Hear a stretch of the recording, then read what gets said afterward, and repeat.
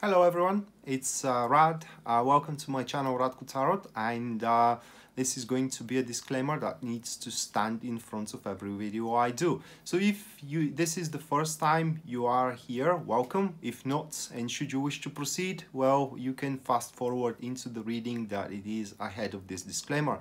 But as a disclaimer, I need to advise you that this is a general reading of the representative star sign, and for that reason, because tarot is very personal divination tool and does require narrative, which in personal readings appear to be your question or the situation that you are describing. The general reading may or may not resonate entirely with your situation, and if it resonates, that's great. If it doesn't, I do apologize for that, but and I wish you the best, you know, with the situation that you're trying to cope with. But if you wish to proceed with the personal readings, or you wish to follow me on Facebook or on YouTube, you know, all of that, or visit my website, all of that is going to be written in the description box down below. And thank you for watching in advance, and now lay back and enjoy the video. Right, so this is going to be an Aries Sun, Moon, and as well Rising, a weekly tarot reading for October 28th to November 3rd. My God, I cannot wrap my mind around this word. Third, a weekly tarot reading, yeah, for that period, October 28th to November 3rd, 2019. So that being said, guys, just bear with me a couple of seconds here to shuffle the tarot cards, and we can jump right into it.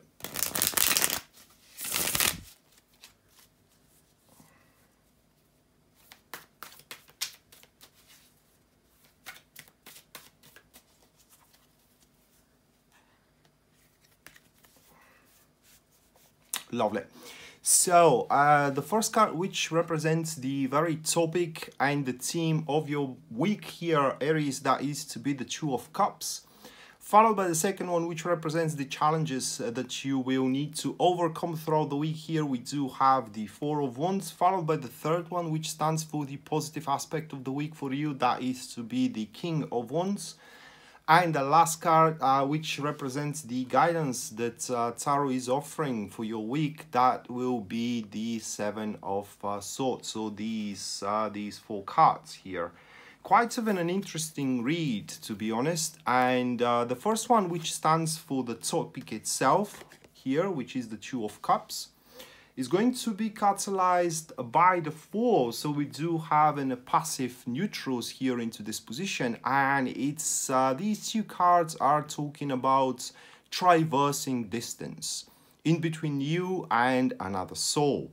So that is to be the very topic, and here it does look like that throughout this week, how can I express it, you have to do whatever you can to deprive yourself from shyness, for example, or shameless, or I don't know how to say it exactly, but it's all about open yourself and showing a determination, for example, and willingness as well to cooperate, either career-wise or either relationship-wise. And the Fool card, as a neutral to the Two of Cups, it does point that you may find it a bit difficult to represent yourself in a carefree status or in a carefree standpoint. So where when you're traversing the distance in between you and the other soul, potential partner, you know, either a business or a relationship one, person of interest, suitor, friend, etc., etc. You may do it in a fashion of a certain obligations. What I mean is that the whole process of this union in between you and that individual needs to happen in a very carefree and light way, instead of a way that's predisposed. The two of you are going to take on a big obligations in toward one another.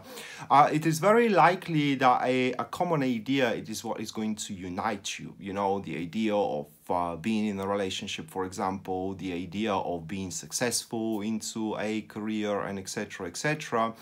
But definitely the topic itself, it does point that you do have a big chance of making the things work with someone, right? It could be, like I said, with your husband or with your wife. It could be with your boss.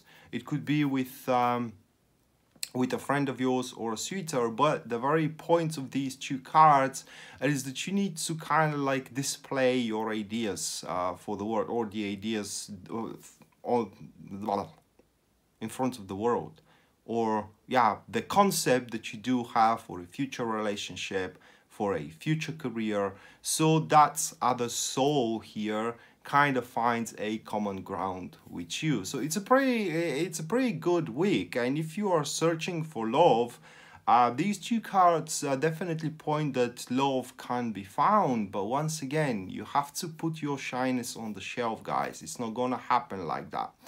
Other way around. So you have to do your part in it. You can't expect that someone is just gonna come and knock on your door, right? You basically have to display yourself in front of the world. But on a more practical level, these two cards here are pointing that there will be someone who will want to share your status. What I mean is that if you are going through a pain, someone will want to share your pain, therefore halving or diminishing the pain that you are experiencing, emotional pain, I mean. Or if you are going through happiness, then you can share your happiness with someone, therefore doubling that happiness. So the other card, it is the challenge that Tarot is presenting to you that you need to overcome, and we do have the Four of Wands with the Six of Cups. So these two cards are forming a active enemies into this position, and some serious how can I say it, your determination needs to speak here. That is to be the challenge itself. So you may once you start making this connection, you know, with that other soul, you may kind of become more prone to tend to the overview, wanting the things to seal itself as fast as it can. Start dating with someone and you will want tomorrow to be in a marriage, for example, with this person, all right? Or start negotiating a business proposal and you may want tomorrow that business to happen and to manifest itself and to reap the fruits of the labor.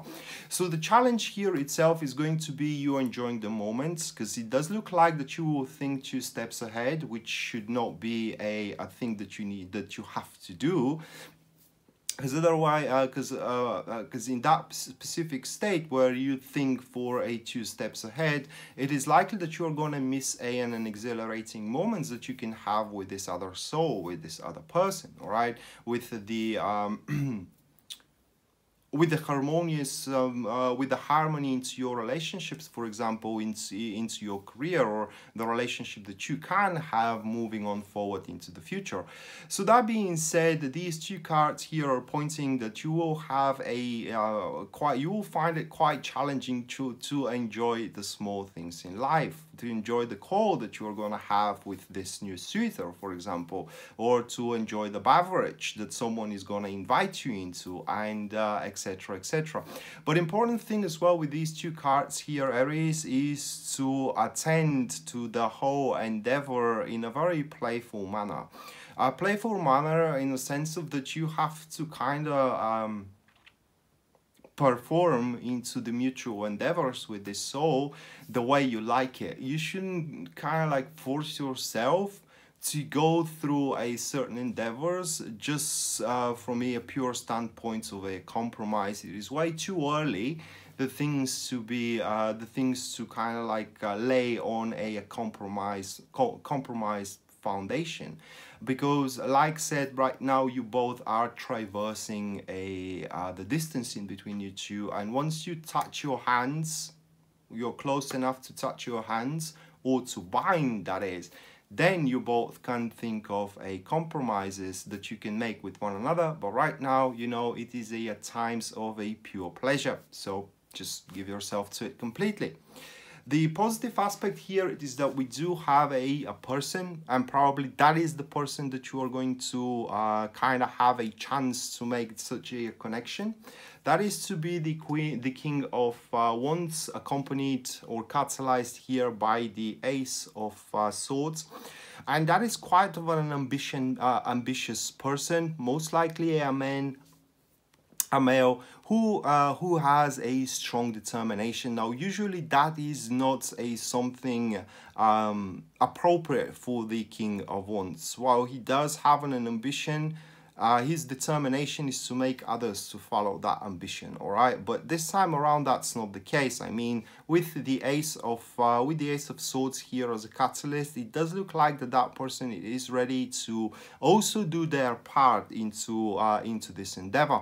Additionally to that, it does look like that person as well have a plan for both of you, or rather like he has a vision. It's not plan, it's more like a vision, and the vision is quite positive, because this king of wands can very well understand, not just only understand, but give a an accurate diagnosis of what could happen in either a business cooperation or relationship cooperation between you two. And for what it seems, it's ready to do whatever it takes in order to accomplish it. But once again, he cannot do it all. All right, you have to do your part in it as well.